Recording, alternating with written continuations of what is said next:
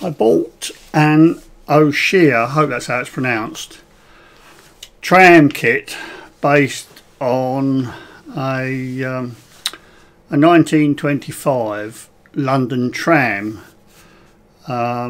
Used as a passenger transit vehicle and using electrical power at that time. In 2019 I scratch built, using various photographs from books, a Wilkinson type tram locomotive. For a short period in the early 1880s and up to about 1905-ish, attempts were made by some local boroughs to substitute steam powered traction to replace horses. I believe that up to about 1880 tramcars in Britain were pulled by horses. In 1878 Britain had about 270 miles of tramway and about 1,000 cars and 9,000 horses to pull them. Using the OcCre kit, I'm going to try and reproduce a sort of representation of a tram car that might have been pulled by steam traction, such as my freelance Wilkinson tram. By 1905 or thereabouts, however, electric traction had by and large seen off steam-hauled road trams.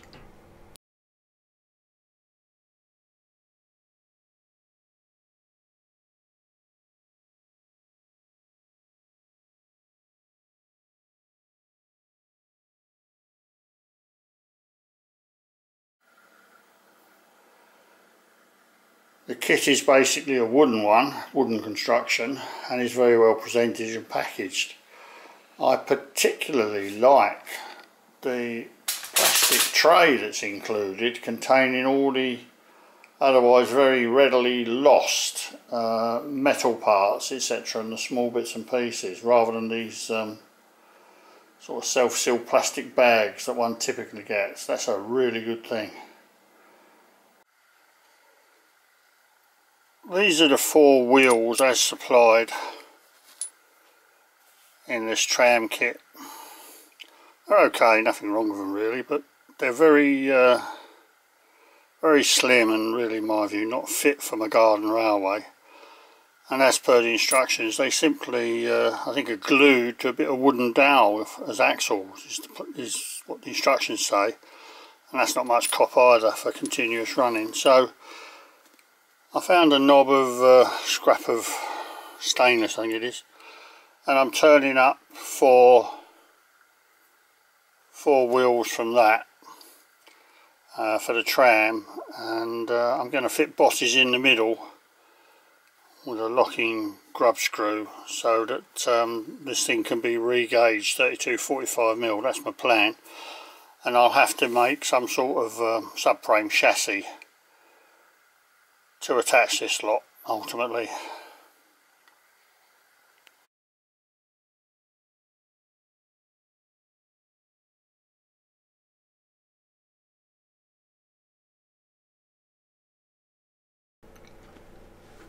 This video clip is speeded up 5 times and just shows me turning the tread on the last of the wheels, the fourth wheel, with a 3-degree taper as per the rest.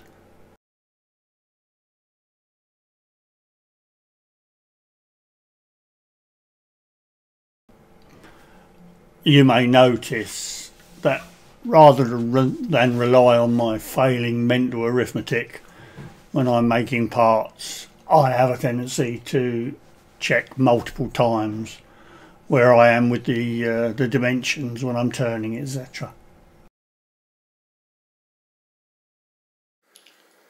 To make this tram more suitable for the outside garden railway,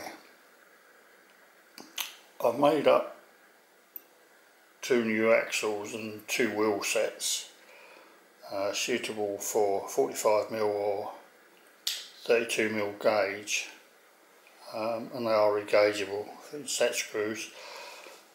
I've drilled through the dummy spring supports that came with the kit and drilled those through 1/8 of an inch, but also fitted, these are brass reinforcing plates, so the axles would also run on a combination of brass bearing and these original metal spring supports. I don't know what metal the original castings are in this kit, but it's much harder and seems much tougher when I was drilling it than the normal white metal that one gets. So I'm hoping it'll be quite suitable as a bearing material, reinforced with the brass keepers.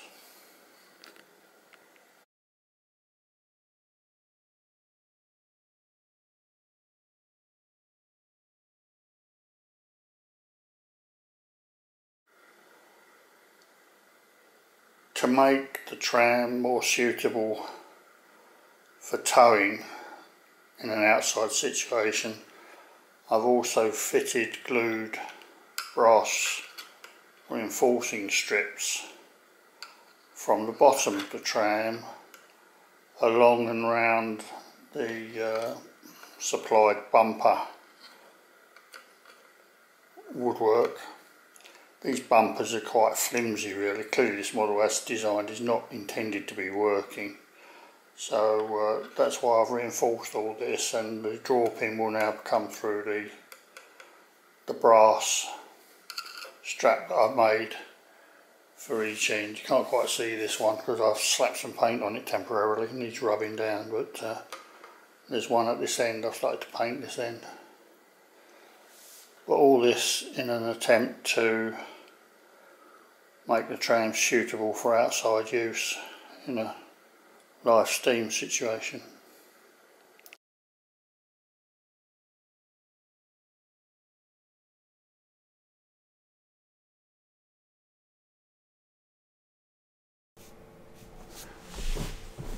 A slightly tricky job of assembling the semi-spiral staircases at each end of the tram.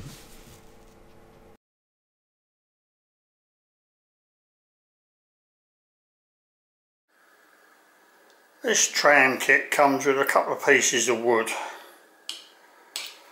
which in theory are to be bent to form these end sections. It hasn't been possible to do that. They tell you to soak this wood, but the reason it doesn't work is that the grain of the ply runs this way, and so there's tremendous resistance to bending, and even when you do, the thing just wants, I mean this one was soaked overnight and it just wants to straighten itself out. If you needed to bend this wood, this plywood should have been laminated so the grain ran that way, both sides, and you stood hard for chance. To cut a long story short, I've given up on the plywood ends and I've actually made, cut out 2 bits of brass to do the end plates with. One end's done and I'm about to install the other end. Just a bit of thin 24 gauge brass, which of course is quite amenable to bending and staying where it's put, and I shall shortly affix this end.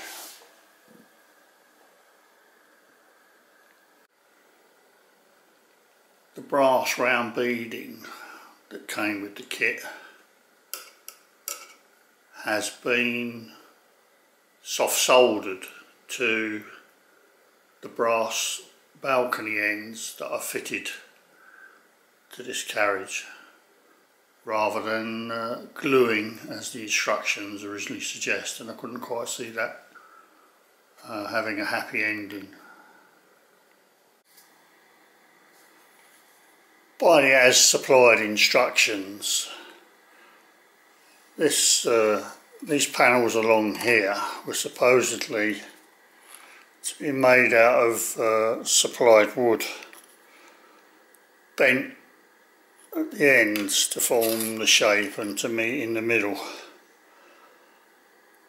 I could not see any way of achieving that. Same problems I had this end. I don't think it's really possible with this thickness of ply to bend it and not have enough residual stress in it that it would keep straightening out.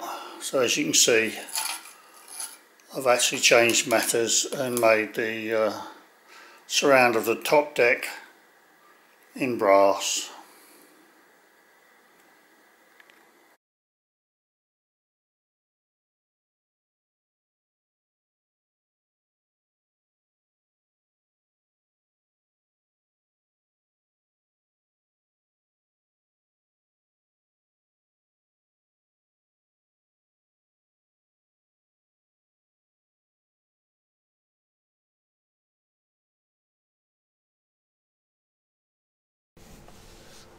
A few pictures showing the finished article.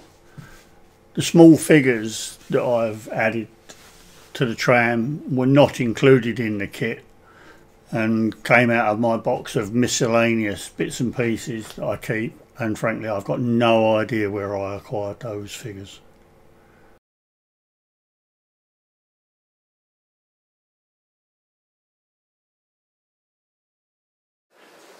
I think it's worthwhile mentioning one or two omissions I made to the basic tram model to convert it to an earlier towed version. I didn't install the driver stations at each end as per the original model with the rheostat type speed controllers, because the model I've made is not supposed to be electric, and I also did not install the column and the electrical pickup apparatus, again because this is a non-powered, supposed to be a non-powered version of the tram. I did not install these columns with these lights on the upper deck because I could find no reference to such by the photographs I had of the very early trams, nor have I installed the Nesta lights at each end, because again I could find no reference to that on the earlier towed versions. I also didn't install the large running board notice on the upper deck because I couldn't find any photographs where such was displayed. This model version also has kind of mesh arrangement, fence around the upper deck. I couldn't find any reference to that by any of the photographs I had of the very early towed trams, so I haven't installed this mesh. A close-up view of the rheostat type electrical controllers as per OcCre's original version, but I have not installed these on my non-powered version.